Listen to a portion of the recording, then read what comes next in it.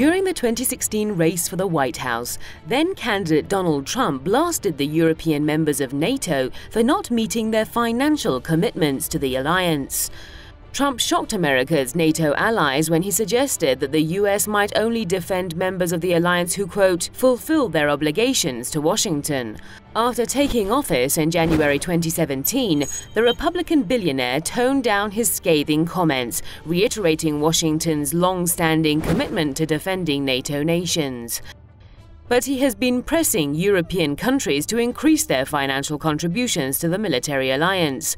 Under a NATO guideline, member states should allocate 2% of their economic output to the military alliance, but the funds they send to the Western military alliance directly account for less than 1% of overall military spending by NATO members.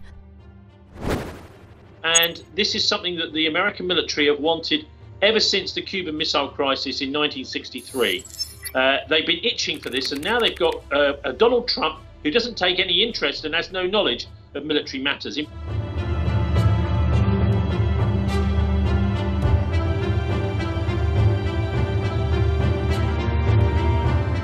Over the past several decades, European Union nations have been contemplating integrating their military forces.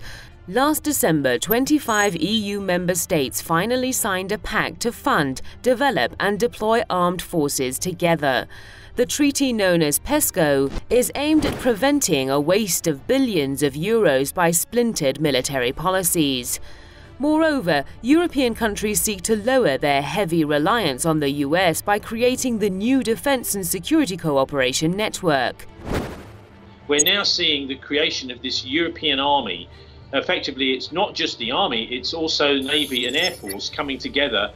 They're calling it the European Deterrence Initiative, and it was announced just in December. And that deterrence initiative is a misnomer because, of course, there is no need for deterrence. Russia is not planning to invade Europe. It's got no particular wish to.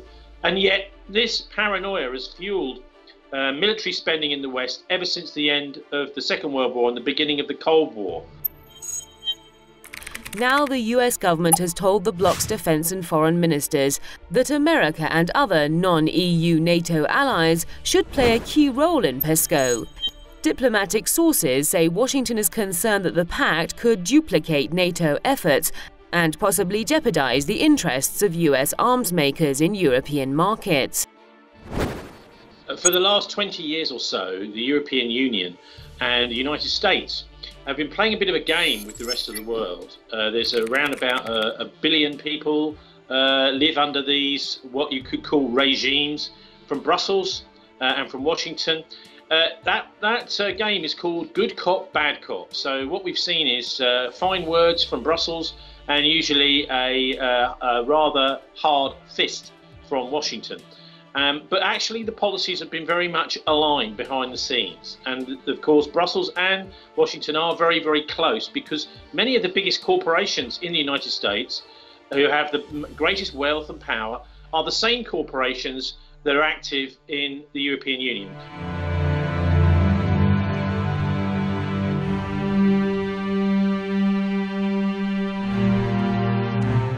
The United States' concern about American arms makers being shut out comes as President Donald Trump has been promoting protectionist policies, pledging to put America first.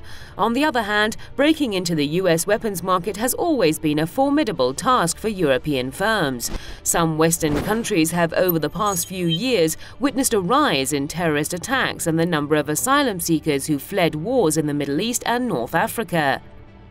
While the deteriorating security situation in the West has prompted some states to forge new military alliances, it is noteworthy that many conflicts have their roots in the interventionist policies of the West.